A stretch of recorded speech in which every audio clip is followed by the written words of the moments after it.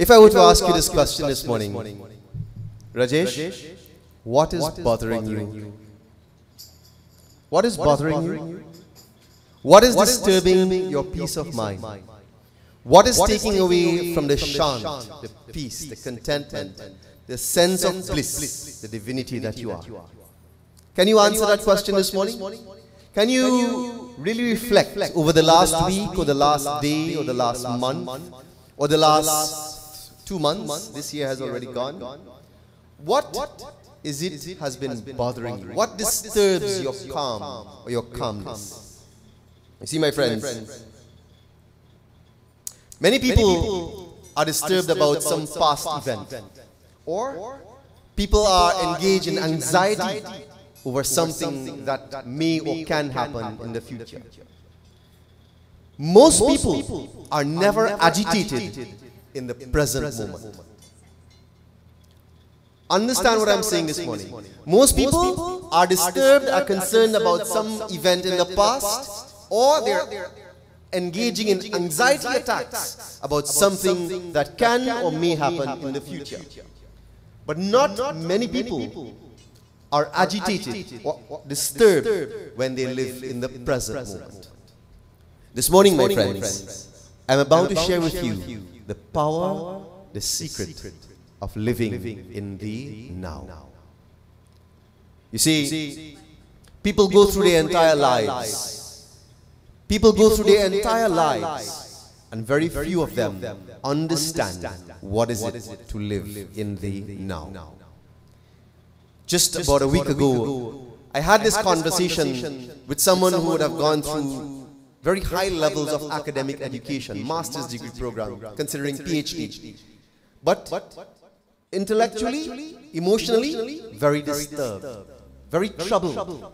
And I asked, why are you not happy? And the person sat and thought for a moment, intellectual of course, and said, because I have all this work to do in my job. I am falling behind on my job. I'm finishing my master's degree and the thesis is so demanding. And I have these extracurricular activities. And I am in a relationship. And my family members are not in agreement with that relationship. And I said, really? So these are the things that are taking away from your happiness? And the person said, yes. And I said, let's examine now for a moment, where have you placed, having established that you are unhappy or not as happy as you should be in this moment, what is it that is taking away from your happiness? You see, I am unhappy because someone else is not in agreement with the decision that I have taken. I am unhappy, or rather, I will only be happy when I am on top of my work. I will only be happy when I have met the schedule of my thesis. I will be happy when, you see, happiness is now pegged against something external. And more than likely, in this person's situation, it was either based on other people or an event in the future. So, I asked, why is it that many people who are very educated miss this secret that is known as living your life in the present moment? And I would hear often people say, Baba, I am living in the now, man. And I would ask, let's examine some emotions. Is there anyone here this morning or looking at this broadcast who have never been angry? Please show me your hand. Never been angry? Huh? Notice Baba have his hand down too, right? What is anger? Where does anger come from? Over the last week, did anybody here get angry? Please show me your hands. Be honest. Got angry. Human emotion. Examine anger. You are angry. Why do you get angry? Because you told, Balaram is giving an example. You tell somebody to do something your way and they're doing it another way. So you are angry about an event in the past. Anger is typically an emotion that comes based on something in the past. Excellent example. I would love someone to tell me an example of being angry about something that ain't happening yet. Doesn't happen, right? Typically. So anger, the emotion, comes from something in the past. And therefore, I am agitated. I am so angry. I told him to do this. I told her she shouldn't do this. And she went ahead and did or didn't. And I am angry. So, I am so angry that I missed the lovely white kurta that Lloyd is wearing this morning. You see, when you are angry, and that state overcomes or overwhelms your present state, then you miss out on the present moment. Because you are so engrossed in something in the past, it shows up as anger. Has anyone here ever not experienced fear? Fear. Have you ever not experienced fear? Always. I don't know to ask you what you're afraid of. I see you watching in the back by Sherry. What are you afraid of? And you don't need to answer this question. But think. You see, all fears are rooted in death. No matter what it is, all fear is rooted in death. And you would say, Baba, I'm not afraid of death. I am just afraid of my boss. Why are you afraid of your boss? Because if I get my boss angry, he will fire me. Okay, so what? Well, if he fire me, Baba, I don't have money. So what? Well, if I don't have money, Baba, I don't have so much savings that I can live forever. So what? Well, Baba, if I don't have money and I run out of savings, I don't have food. So what? Well, if I don't have food, I'll get sick. So what? Well, I will die. See, everything is rooted in death. Every fear is rooted in death. Why are you afraid of a lion in the wilderness? Because it will come and lick your face. Not at all. But the same lion, when it is in the cage, oh, how sweet at a distance. See? Everything that is called fear is rooted in that experience that is known as death. And the emotion that is called fear, it is not the past. Fear is rooted in the future. Because death is not in the past. If you're dead, you're dead. You don't worry about that. Isn't that so? Could you have a thought if you're dead? You don't think so? Because you can only be afraid of something in the future. And anything that you're afraid of in the future, it is rooted in death. And therefore, anytime you say that, I'm getting anxiety attacks. 2 nights ago, my son couldn't sleep in his room because he saw a cockroach somewhere in the living room. No, I'm using a real example. It is not, all of us have our fears. Some of us are afraid of snakes, some are afraid of trapo, some are afraid of people like this, Baba. So, he said it was big so. Big cockroach. Couldn't sleep. You see, it was a fear of something happening in the future, maybe. I don't know what the fear is. But when you engage in fear, he was so afraid, not sleeping in his own room, coming to hug up by mommy and daddy or grandma or whoever he wants to go and hug up by. Because of an anxiety attack of something in the future. So, when you look at hatred, you look at jealousy, these are all emotions that take us away from paying attention to the present. You understand what I'm saying? Anytime you go through these emotional outbursts, whether it's anger, greed, jealousy, fear, hatred, whatever it is, it takes you away from focusing on the present. Well, here's a little secret, Alvin. There are 2 things that you should never be afraid of. Kabir, the first thing that you should not be afraid of is the things that you have control over. If you have control over something, should you be worried? Should you be worried? If you have control, you are in control. Isn't that so? Don't worry. And the other thing that you should not be worried about are the things that you don't have control over. And you would say, Baba, what is that? Well, if you don't have control, and you know and have established that you don't have control, why fret? Why worry? Why lose your cool, man? No big deal. It may be not acceptable to you. It may not be to your liking. It may not be the way you see it to be. But if you know that you have no control and something is going on, then why worry?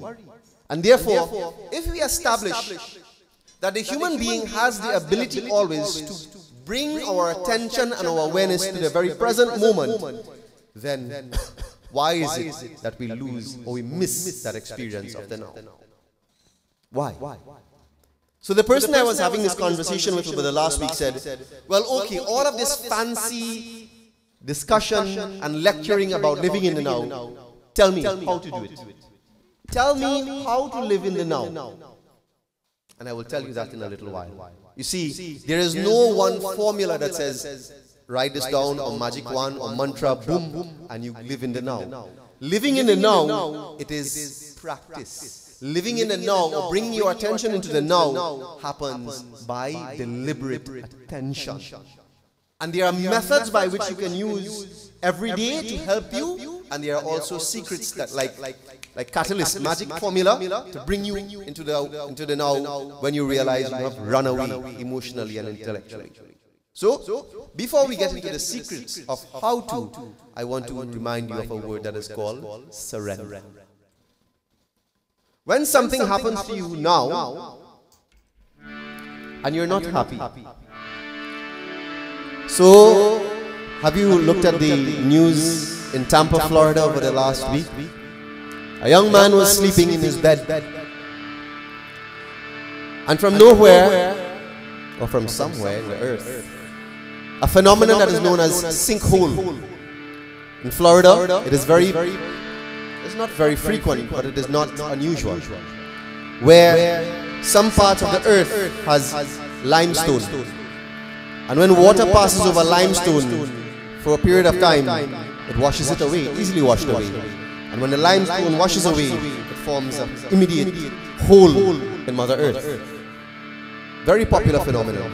And like this man was sleeping in his bed, and a 20-foot hole, boom, he disappeared and was sucked into the earth.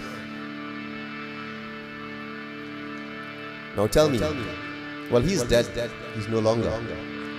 But what about the family members? The brother rushed to his rescue, tried to assist him. He's hearing his brother going down in the hole. Couldn't help. The firemen and the policemen who came strapped themselves on with harnesses and lifelines, and they could not help either. And they eventually had to evacuate almost an entire community because they did not know where the next sinkhole will come, or whether the sinkhole will expand. Uncertainty. Can you imagine the anger when the concern, the fear, the pain for loss of a loved one, when a family experiences that? How do you tell that person, live in the now? How do you do that? You see, there is a secret. But before we do that, please join with me as we chant. Om Namo Bhagavate Vasudeva. When there's a disagreement with the husband or the wife, or a conflict within the workplace or among neighbors, how do you find that sense of bringing you into the now, where your emotions don't get the better of you? Please chant. Om Namo Bhagavate Vasudevaya.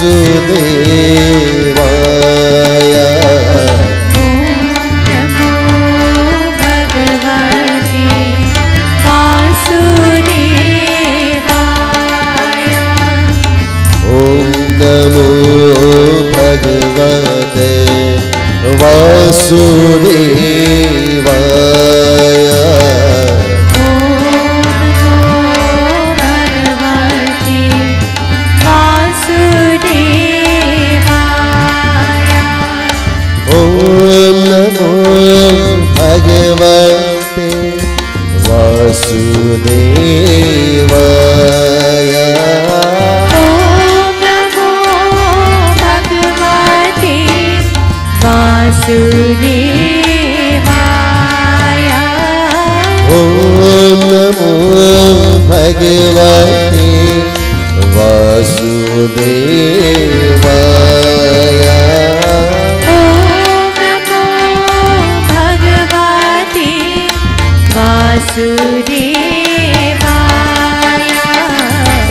Om Namo Bhagavate वासुदेवाय बोलो ओम नमो भगवते वासुदेवाय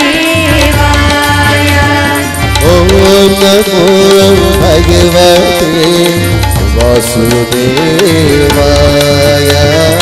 ओम नमो भगवते वासुदेवाय ओम नमो भगवते वासुदेवाय ओम नमो भगवते वासुदेवाय ओम नमो भगवते वासुदेवाय ओम नमो भगवते वासुदेवाय वासुदेवाय वासुदेवाय वासुदेवाय बोलो वासुदेवाय वासुदेवाय वासुदेवा वासुदेवा बोलो वासुदेवा वासुदेवाय बोलो वासुदेवाय वासुदेवाय बोलो वासुदेवाय वासुदेवा बोलो वासुदेवा वासुदेवा बोलो वासुदेवा ओम नमो भगवते वासुदेवाय ओम नमो भगवते वासुदेवाय ओम नमो भगवते वासुदेवाय ओम नमो भगवते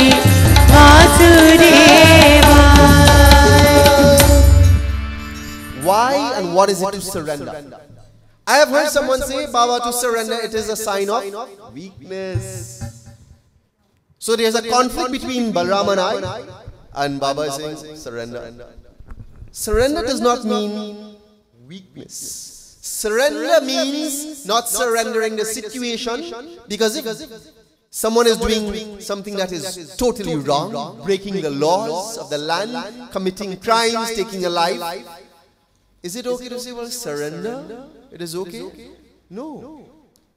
Surrender does not mean surrender the situation, but surrender means surrendering the moment. I say that again. You don't surrender the situation, but you surrender in the moment. So let me give you the example. I'm walking in Maracas Beach or Tyrico Beach as we did last week, and as I'm walking, sinkhole, quicksand in Trinidad, quicksand. And as I'm walking in the quicksand, my body starts to sink. And I'm down to my waist in sand. What are my options? What would I experience? Immediately it will be, what is the emotion? Fear. I'm afraid of? I wouldn't be able to go to work tomorrow. Not that. I'm afraid of death, isn't it? Fear kicks in and you're trying now to find a way to escape. And when fear kicks in, especially for those who may have experienced potential drowning in the ocean, one of the biggest dangers that you can inflict on yourself is becoming overwhelmed with fear. Because when you get overwhelmed with fear, you start fighting against the current, and that is how people drown, they die. So I am sinking in this quicksand, and I am overwhelmed with fear. What are my options? Baba says surrender. What does that mean? You see, surrender in the wrong context means, Bhagwan, if you want me to dead, I go dead now. Surrender. Not that kind of surrender. Surrendering the situation means give up, throw up your hands and say, well, that is what it has to be, so be it. That is not what surrendering means. Surrendering means, Lord, this is my present situation. I need to assess what is to be done to get out. See the difference? I am surrendering knowing this is what is happening now, and I have surrendered. Okay, it has happened. I need to find a way to get out. Remember this quotation? Plan your life as though you're going to live forever, but live each moment as though it is going to be your last. It is exactly that in the grand scheme of things, as well as when events like these occur. If you get overcome with fear and anxiety, you may make the wrong decision. You may miss a rope that is nearby, or the branch of a coconut tree that you can hold on to. You would miss some of the opportunities in the now. And therefore you don't surrender the situation and say, so mote it be, and give up. Surrendering means, Lord, I surrender. This is what it is. And then start asking yourself in the present moment, what do I need to get out? I drew this example so that you can understand the difference, that when sometimes you are overwhelmed by situations, you are overwhelmed by people, you are overwhelmed by circumstances around you, don't throw your hands up and say, well, I'm angry and get... No, you have the chance to say, Lord, this is what I am in now, and ask what is required to deal with it soberly in the now. And you would say, Baba, that is so easy to say. Well, the truth is, as I conclude my message this morning, it is easier said than done.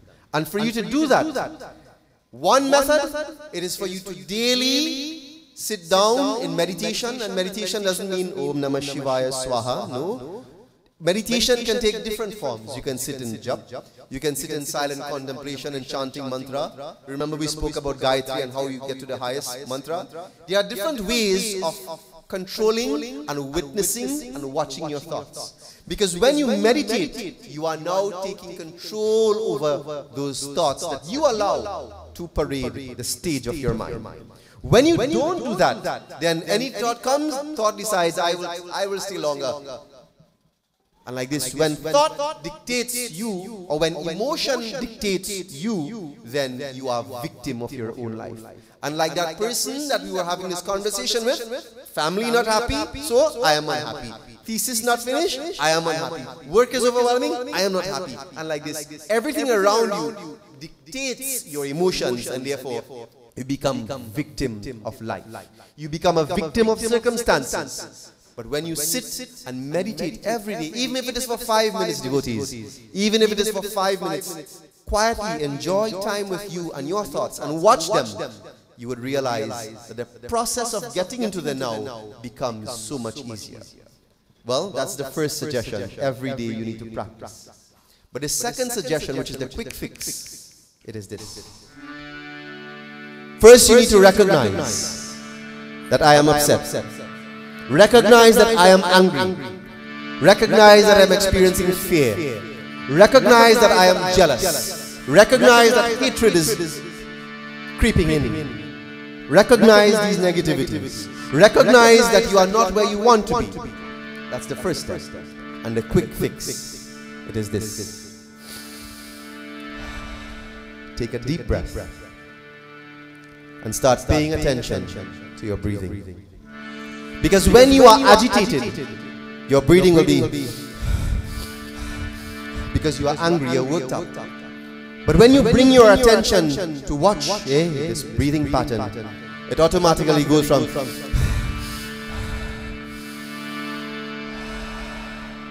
you start paying attention to your breathing patterns. And when you pay attention to your breathing patterns, you bring that process of watching yourself breathe, brings your awareness to the now. You don't say, hey Krishen, think now, think now, think now. No, you would say, but if now, I'll take something and hit you now. That is what you would think. You don't say think now, you bring your awareness to the now. And to do that, you pay attention to your breathing pattern. And start watching yourself. Watch your body. Forget the thoughts. Watch your body. Breathe. Observe your lungs filling with air, and observe your lungs being depleted of that oxygen that you would have inhaled. And when you start doing that, you bring your awareness to the now. And therefore, you are better able to make the right judgment, the right choice in the circumstances that you are dealt with. Today, my friends, in this message, it is an introduction to remind you that everything in life, the most valuable thing in life, it is not yesterday, it is not tomorrow, it is now. And I guarantee you, there is a plant, or there is grass, or there is a flower in every one of your yards, or the neighbor yard. Before you left home to come to temple today, you may have glanced at that flower, or that plant, or that tree, or that grass, and you came, and it meant nothing, because you were get to temple on time. But Krishen says to get there before 8. Anxiety about the future. When you go back home tonight, today, stop by that plant that you would have seen, deliberately seen, but stop and experience that plant or that flower or that person that you would have said, Sitaramagon, and really experience that plant or flower or person in the now for maybe 2 seconds, 2 conscious moments, 2 conscious seconds, and you would realize so much beauty you would have missed in the now that went by. You see? You miss things. And when you live your life in the past or in the future, life goes by, the beauty of life is missed, and so many wonderful experiences that are known as happiness, bliss, peace are right here waiting for us. It is not in the future, it is in the now. Prem se bolo Shri Umapati Mahadev ki, Umapati Mahadev ki, Mahadev ki. Please stand.